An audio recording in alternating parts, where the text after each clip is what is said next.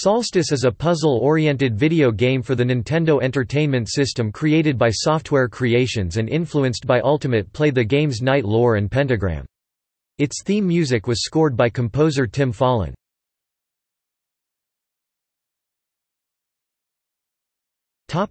Plot. The events of the game occur at the winter solstice. On the eve of the winter solstice, Morbius the Malevolent kidnaps Eleanor, Princess of Arcadia, to sacrifice her ritually and become the evil Baron of Darkness. Shadax the Wizard, after witnessing the kidnapping, heads to Morbius' stronghold, the fortress Castle Rock, to rescue Eleanor. Once while researching Castle Rock in the Library of Arcadia to find a way to overthrow Morbius, Shadax learned of a secret entrance into Castle Rock and the whereabouts of the Staff of Demnos, an ancient weapon with the power to defeat Morbius.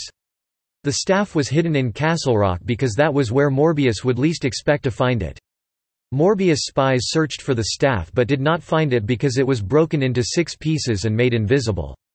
However, every 100 years on the winter solstice all 6 pieces become visible.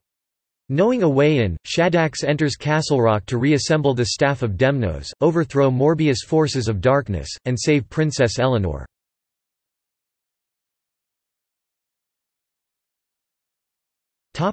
Gameplay. The player controls a wizard named Shadax and explores a maze of isometric rooms and gardens of the fortress Castle Rock to find the 6 pieces of the Staff of Demnos, the only weapon that can defeat Morbius. The nonlinear adventure game does not impose a fixed sequence of play, although Shadax must collect various keys, depress plungers, and set off bombs before he can enter parts of the dungeon. Shadax can jump, pick up objects, and use various potions, and must generally avoid touching monsters to survive. By solving a room's puzzle, the player obtains a necessary item or proceeds to another room. The player must avoid pitfalls, spiked floors, and monsters such as slimes and trolls. Some monsters are used to solve puzzles.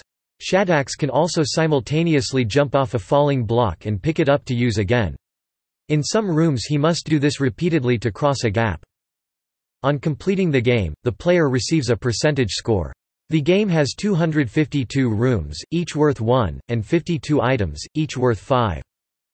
Visiting all rooms and getting all items is worth 512, or 100%.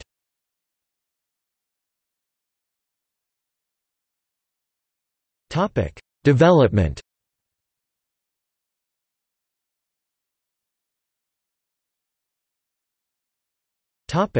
Soundtrack.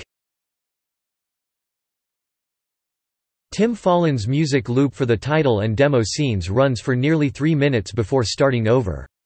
It draws upon Arabian and Irish folk themes and other rock themes, using varied orchestration and complex rhythms while frequently shifting tempo and timbre. The website Flying Omelette says, "Solstice has one of the best opening theme songs I've ever heard in an NES game."